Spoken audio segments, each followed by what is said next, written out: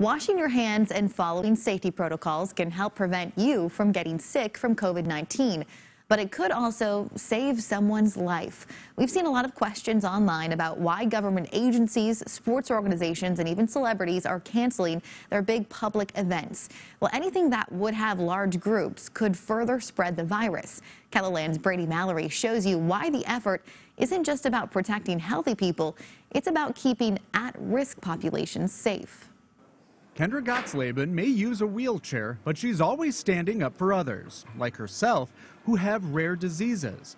Hers affects her heart, other vital organs, connective tissue, and mobility. She's written books about her condition to spread awareness, and now she's writing to try to stop the spread of COVID-19. My immune system is very susceptible. In a tweet, she's asking you to follow safety guidelines and think about the elderly and people with rare diseases and weakened immune systems. When people online are saying, I'll be fine, I don't need to follow these rules because I won't get it, how does that make you feel when you see that? You're correct. It might be fine for you, but you need to remember people like me that we can't fight it. More than likely, if we get it, it will kill us. Dr. Brian Scow with Avera Health says right now, COVID-19's death rate for healthy people is 3%. It's 5 times that for people who are at risk because of old age, diseases, or weakened immune systems, equaling a 15% death rate. That's alarming to me, and it should be to the entire community.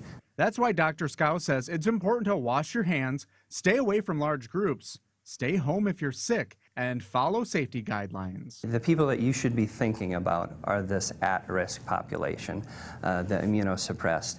And these are people that have cancer, they can have bone marrow disease, but in addition, they can be like a kidney transplant patient. You may not think COVID-19 is a big deal to you, but it could be to someone you pass it on to. It's also a time to be thinking of others who maybe have a rare disease or a disability. Brady Mallory, KELOLAND News.